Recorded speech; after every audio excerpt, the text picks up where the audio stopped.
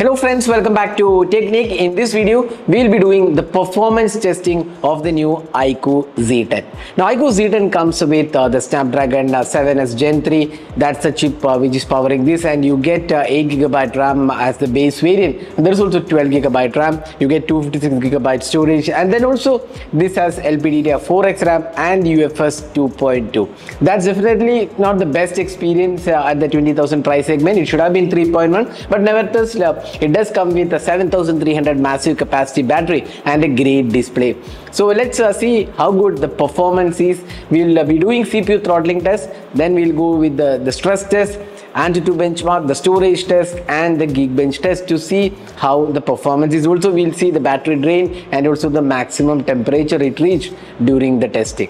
So before that, if this is your first time on this channel, do hit that subscribe button and also hit the bell icon to get notified of all the videos we publish.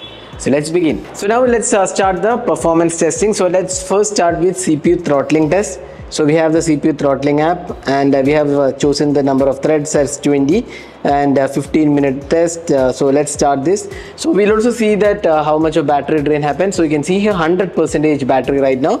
So let's start the test. It's a 15-minute test, and let's come back after the test is completed.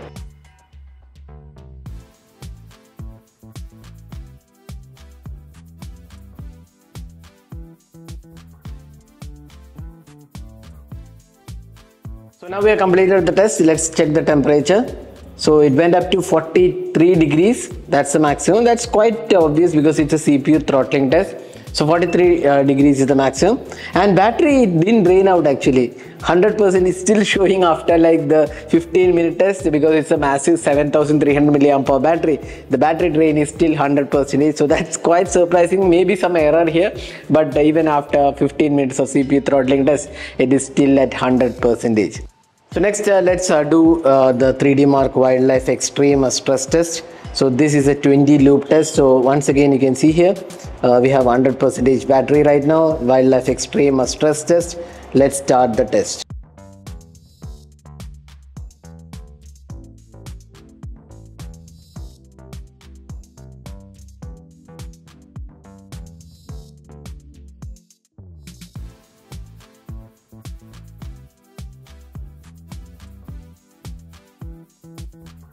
So now we have completed the Wildlife Extreme stress test, and you can see here the best loop score and the lowest loop score 1064, and the lowest one is 1058. So stability is 99.4%. So that's excellent stability. Again, this is kind of a mid-range device, so you won't see much of stability loss in the stress test. And let's also see the battery drop. 100% to 96%, so 4% of 7300 lost in the stress test, and the temperature went maximum to from 32 to 40 degrees, and you can see the FPS 5 to 8 FPS. So that's the Wildlife Extreme stress test of this device, and the stability is 99.4%. Next, let's go to the AnTuTu benchmark of this device. So we have installed AnTuTu benchmark, and you can see the score for the Snapdragon 7S Gen 3, 7,88,688. So we'll just check the individual score. So you can see the CPU score, GPU, memory and the UX score for this device. So that's the benchmark test. Next is storage test.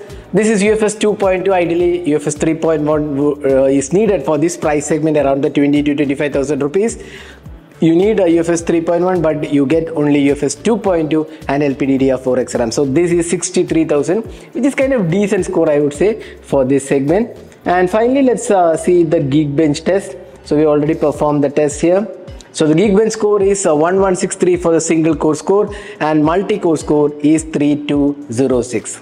So that's the benchmark score for the iQOO Z10. So this was the performance testing. So overall, I would say in terms of performance, it's quite a good device. There is good stability, CPU throttling is not happening, and the AnTuTu scores are also quite good, but UFS 2.2 is something which the brand needs to check. It should have been ideally UFS 3.1. So that is the performances. Hope you enjoyed watching this video. Do hit that like button and also hit the subscribe button for more videos. Thanks for watching. Hope to see you in our next video. Have a great day.